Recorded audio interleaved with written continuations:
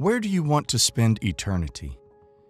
Deuteronomy 30:19, King James Version.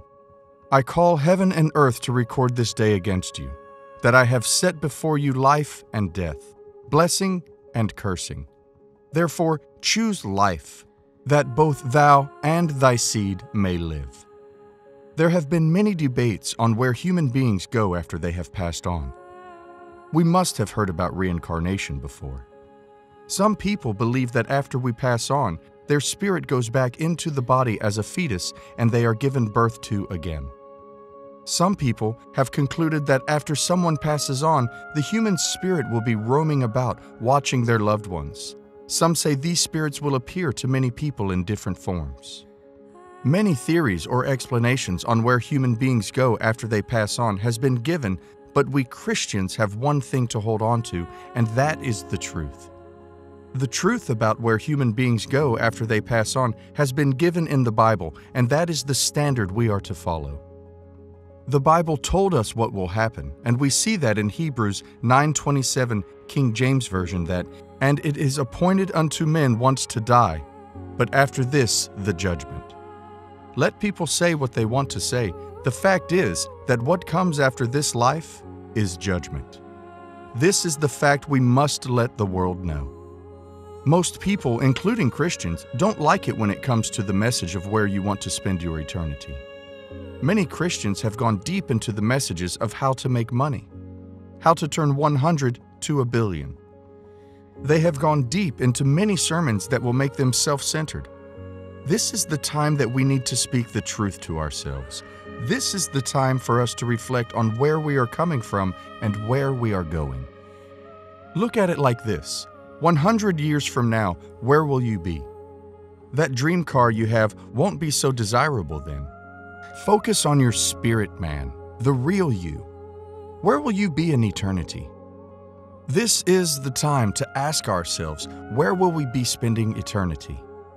This life is so short, very short, that in 100 years from now, many people who are alive now will not be. But there is a time that has no end. There is a time when you will never think of the end, and that will start after this life on earth. This eternity, where would you love to spend it? You will hear many people say they need to solve the problems they have right now on earth. What they need is to prepare for the battles they will face right now. I have bills to pay. I have mouths to feed. I have to maintain the same standard of living. I have battles I need to face now. While you are preparing for the earthly battles, are you preparing for the judgment? Are you preparing for eternity? You cannot fight these earthly battles till eternity. They will stop. They are programmed to stop at a time in your life, but are you prepared for eternity? This is the time for us to wake up. We need to start telling ourselves the truth. We need to start warning ourselves of the dangers attached to forgetting about eternity. This is one of the devil's greatest tactics. He puts people in the false sense of security as if they will live forever, but all the while time is moving. Time is slowly but surely moving. They don't realize that each second that passes, each minute that passes, they are moving closer to an appointment. They are closer to the day of judgment. Hebrews 9:27, "And as it is appointed unto men once to die, but after this judgment." What the devil does is get people so absorbed in the cares of the world. They're trying to buy a big house, a better car, the newest designer bag, a bigger wedding, working longer and longer hours and putting their relationship with God at the back burner. But the Bible gives every man and woman a great warning. Isaiah 55:6, "Seek the Lord while he may be found. Call upon him when he is near." This suggests that there will come a time in every single person's life where God will not be found, where God will not be accessible, a time where repentance won't be available, a time where the mercies of God will not be available. There is no repentance in hell. There is no seeking God in hell. Now is the time, whilst there is still air in your lungs. Listen to the gospel. There is indeed a great deception setting in the world today, and the Bible tells us this in 2 Corinthians 4:4. "In whom the God of this world hath blinded the minds of them which believe not, lest the light of the glorious gospel of Christ, who is the image of God, should shine unto them." This verse tells us that there's someone who is the God of this world, and we all know he is the devil, and he is actively blinding people's minds to the light of the glorious gospel. And he is doing this by getting people to be only concerned with the here and the now. People don't care about eternity, but they should. You should care about your eternity. Focus on things that are eternal. Is your job going to affect your eternity? Is that man or woman you are chasing going to send you to heaven or hell? Is the love you have for money going to send you to heaven or to hell? Do not be deceived. We need to start telling ourselves the truth. Many preachers don't want to hurt their church members or let them go away from the church. And then they start twisting the scriptures. They start preaching interesting motivational topics that would be forgotten in a few days. We need to start preaching on the reasons why Jesus came to this earth. There are two places where human beings will spend eternity, either heaven or hellfire. If we are not conversant with the Sermon on the Mount, Jesus was talking to his followers about two places that man will spend eternity, and we will look at his words carefully. Matthew 5:17 through 22. In verse 17, Jesus established the fact that he did not come to earth to destroy the laws that have been given through Moses or the prophets. It was never the work of Jesus to destroy those laws, and that means they are still being used in the sight of God.